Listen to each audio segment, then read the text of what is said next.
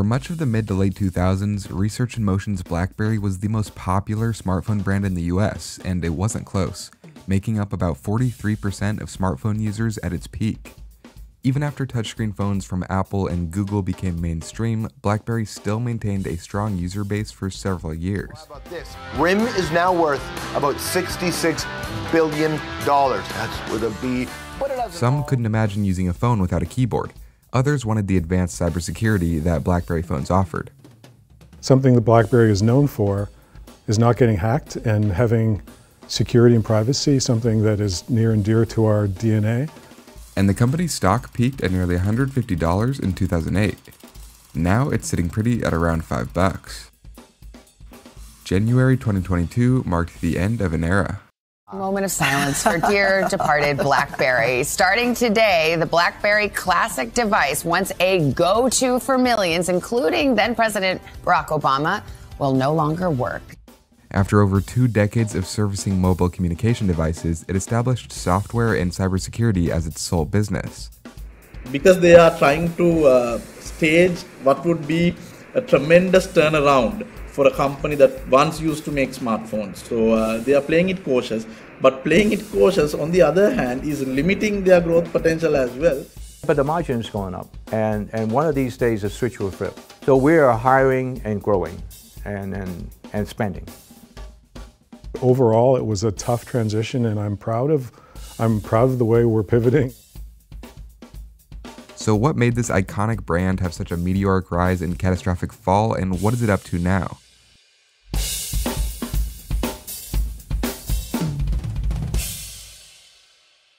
BlackBerry was founded in 1984 as RIM, short for Research in Motion. Its first product was Budgie, which allowed information to be displayed on a screen wirelessly. While Budgie did have some initial success and was even used by General Motors, it didn't last. It made several other products including DigiSync, a device used in film post-production, which won an Academy Award for technical achievement. But it wasn't until it developed the RIM 900, one of the first wireless devices that could send and receive data, when Research in Motion really started to pick up steam. It used an early wireless data network to send and receive messages, and it set the groundwork for what would eventually become a BlackBerry.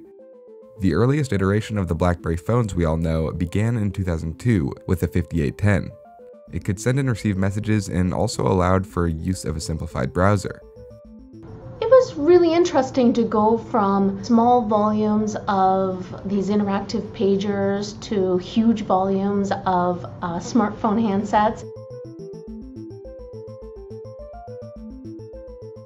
BlackBerry's popularity peaked in the late aughts. At the time, the brand and its products were quite simply a cultural phenomenon. Coined the crackberry by many, the phones were seen as addictive, one of the first glimpses of how smartphones would eventually take over our lives. It was really an exciting time. I mean, we as a company had a really strong product. That's Sarah Tatsis, who joined BlackBerry when it was still known as Research in Motion in 2001. President Obama was the first high-tech president and was adamant about keeping his BlackBerry while in office. But I'm still clinging to my BlackBerry. They're going to pry it out of my hands.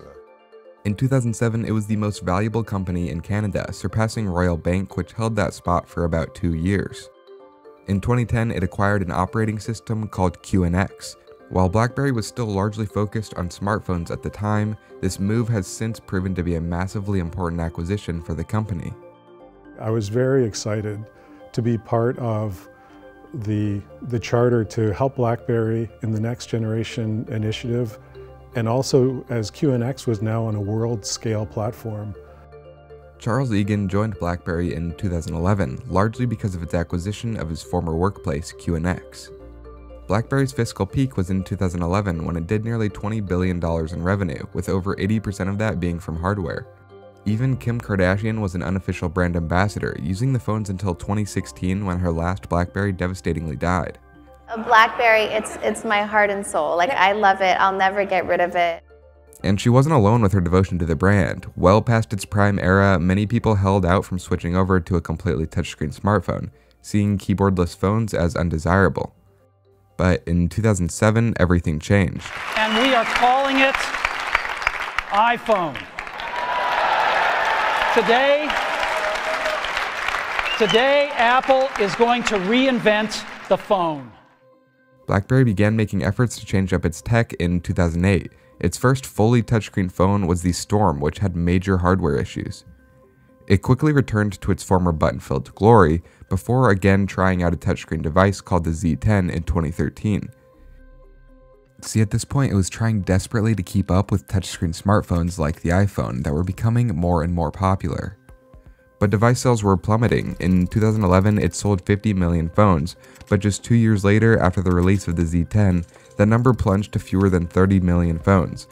And in the years following, sales continued to fall rapidly, and its stock had a meteoric descent. I think we saw, as we were getting closer to our BlackBerry 10 launch and seeing the headway that Apple and Android were making in this space.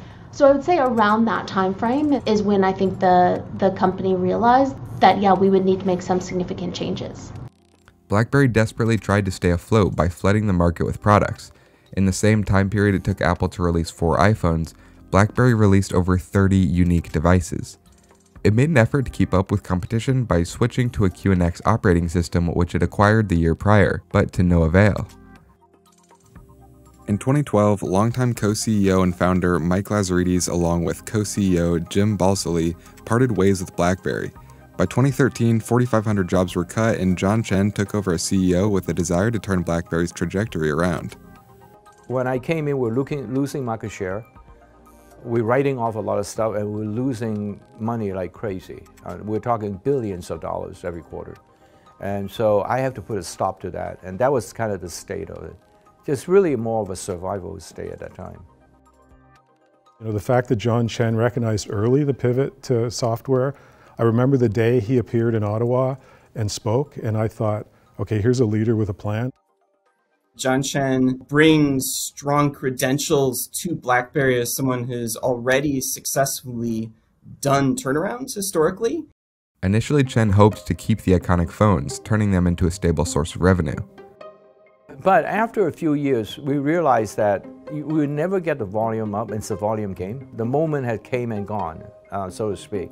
And so we made that pivotal shift to a software-only company and focus on security and cyber and things of that sort.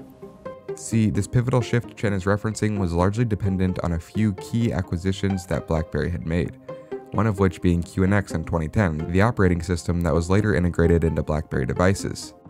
And this was viewed as, you know, one of the silver bullets that BlackBerry needed for its portfolio moving forward.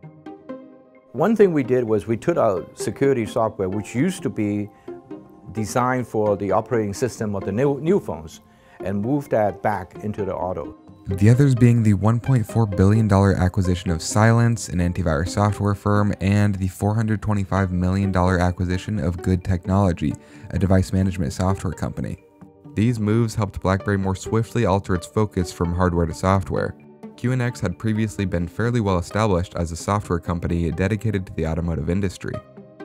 And in fact, we supported our devices for many years after we announced the exit of us manufacturing and designing our own smartphones. And now, over the last number of years, have fully transitioned into the enterprise and the foundational IoT software space.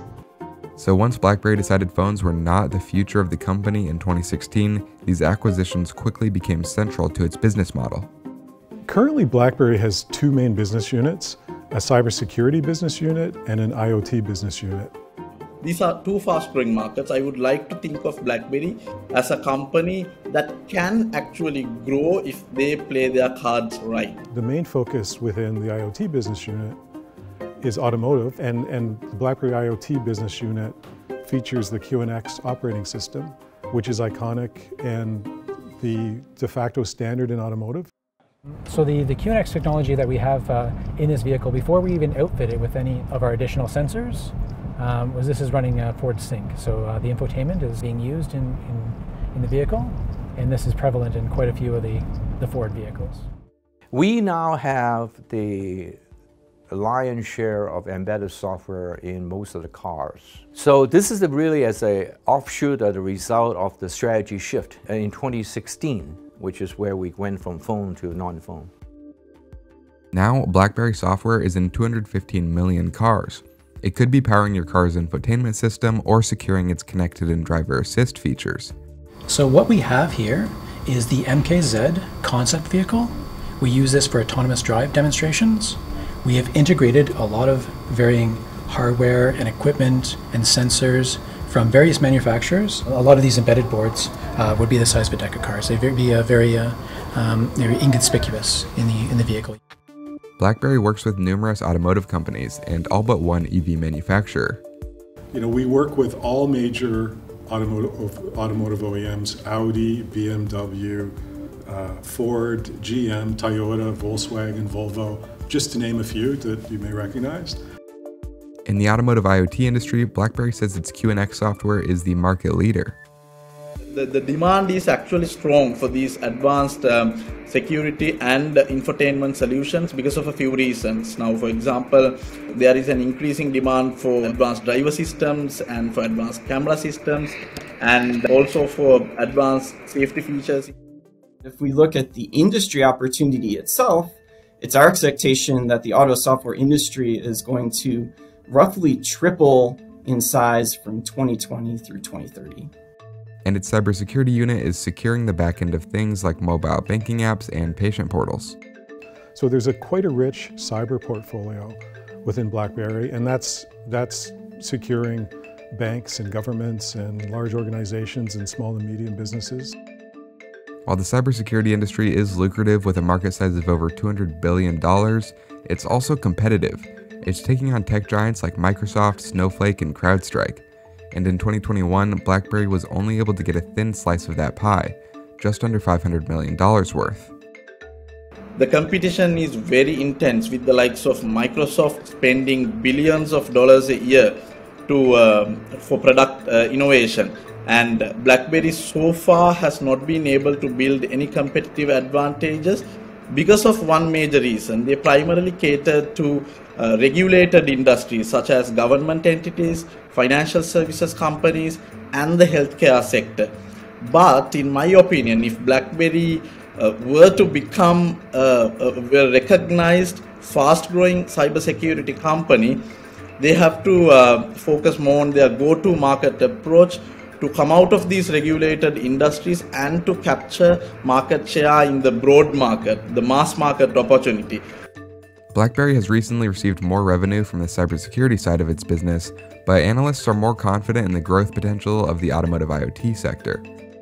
I think that the company can reach likely a lower peak than we've seen in the past, but a more sustainable growth trajectory and potentially a more profitable future as well on a margin percentage basis. While it was a major shift to go from manufacturing cell phones to cybersecurity and software, it was also a shift that made sense for BlackBerry. Even when they used to be a smartphone manufacturer, they always, the BlackBerry had a good name, a good recognition among consumers for a company that prioritized security features. So BlackBerry is not new to offering high-grade, high-quality security features. Its reputation for being secure was easily transferable to part of its new enterprise in the automotive industry. Keeping the Internet of Things and cars safe from cyber attacks is increasingly important as cars become more autonomous. Security researchers have hacked into vehicles and proven that they could take over control of the vehicle. And I do think that there's the potential for payment systems to be compromised or personal information to be taken. And when you think of a car, it's more like, 10 plus computers than one computer. I do not necessarily think that you're going to see the likes of returns that BlackBerry enjoyed at their peak when they were a smartphone manufacturer, at least for the next decade. But then again, if BlackBerry plays their cards right, they might be able to turn profitable. So while there's a chance BlackBerry hasn't been on anyone's mind in nearly a decade, it's possible that you interact with something it helped develop almost every day.